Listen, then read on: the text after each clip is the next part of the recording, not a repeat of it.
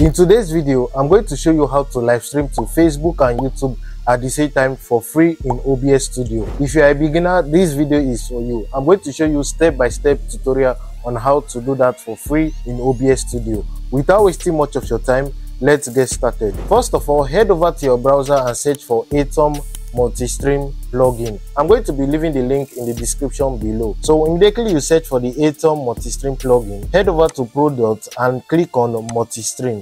So once you click on Multi-Stream, it will bring you here. Scroll down and you are going to see Download Multi-Stream for free.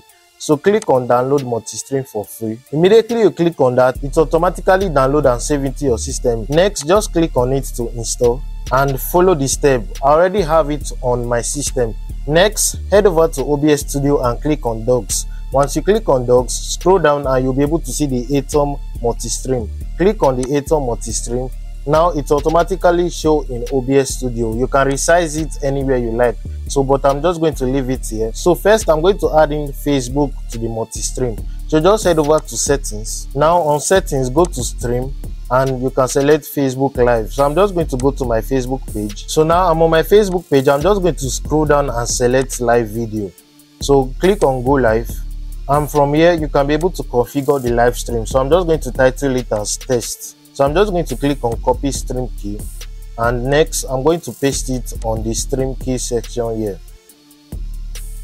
So immediately you're done, click on Apply and click on OK. Next, I'm going to add in YouTube. So I'm just going to click on Settings on the Aitum Multi-Stream. Next, go to Main Canvas and click on Add Output. From here, you can be able to select any platform you want to add. So I'm just going to select YouTube. I'm just going to head over to my YouTube and copy the stream key. So from here, you can copy the stream key. I'm just going to copy the stream key. So next, paste in this stream key here and click on Create. Immediately you click on Create. Next, click on OK. And now, as you can see, we have added Facebook and YouTube on the Multi-Stream. So next, if you want to go live, just click on Start Streaming. And now, as you can see, we have started the Facebook live stream. Next, just head over to the Multi-Stream and turn on the YouTube stream. So now I've turned on the two stream. So now, as you can see, this is the live stream on YouTube and this is the live stream on Facebook. If you want to get the best from this Multi-Stream in OBS Studio, make sure that you have a good internet speed. So I'm going to show you how to check your network speed before you go live. So I'm just going to head over to Settings. From Settings, go to Output, and on Output, this is where you can be able to set the bitrate. So now let's go to Google Chrome and search for speedtest.com. Click on speedtest.com. I'm just going to run a speed test here.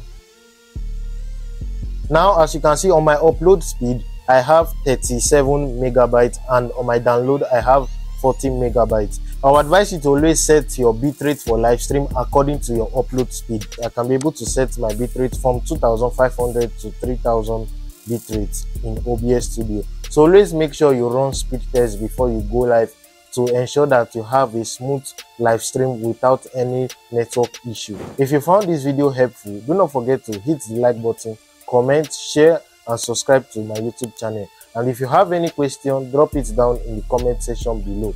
My name is Ebenezer from OBS Studio. See you in my next video.